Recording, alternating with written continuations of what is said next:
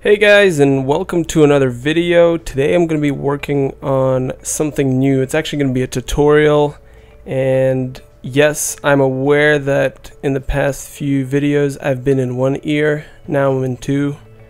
Major improvement. Thanks for the comments.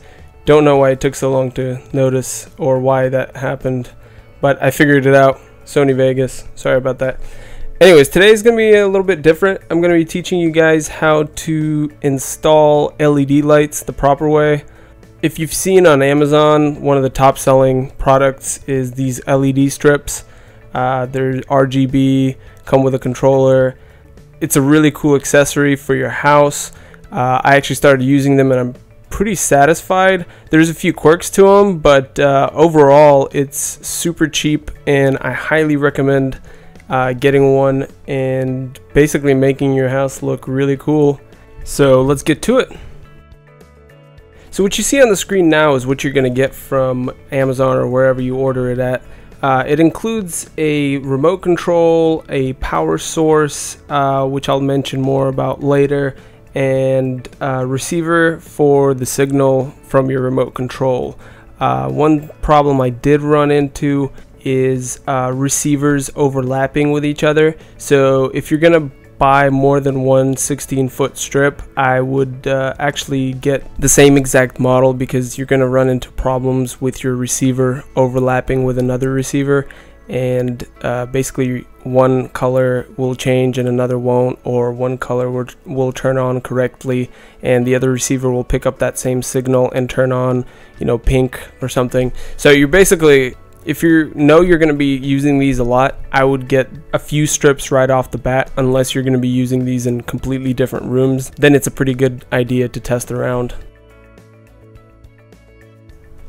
Okay, so step one is to get yourself some real double-sided mounting tape.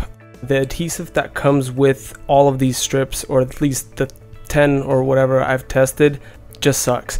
You paid 20 bucks, you can't really expect much, but they will not stay on any material I've tried. I'm not really sure. So you want to get some real tape for this project. The next thing I did was put the tape on the receiver and made sure to attach it outside of the bed frame and in a fairly open area. That way the signal can reach it. If you put it behind your bed somewhere in the middle where nothing is sticking out, it'll be really hard for you to use the remote, and the remote will basically become useless. Next, you want to do the same thing with the power supply.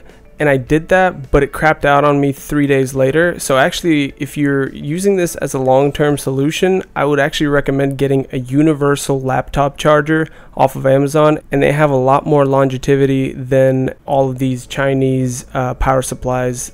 This next part is super simple. All you have to do is apply this mounting tape to the existing light strip, and make sure to take off the previous tape that was on there.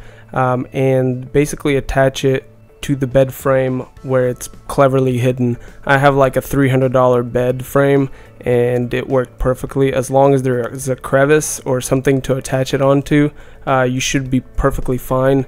This mounting tape sticks to basically everything: wood, metal, plastic. It's all covered, so you should have zero problem doing that, and do that all around the bed. You only need to apply the tape every few feet. And that's it. Now you have some futuristic looking lighting in your room. You can also do this behind your TV, as I have done.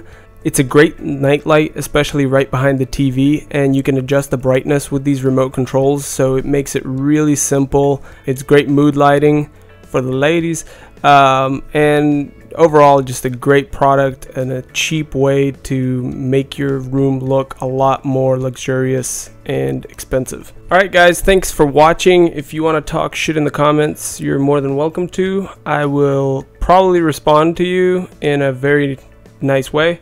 If anything, you can like the video, subscribe, visit the new site. It's being built out right now, but it's a work in progress, whatever.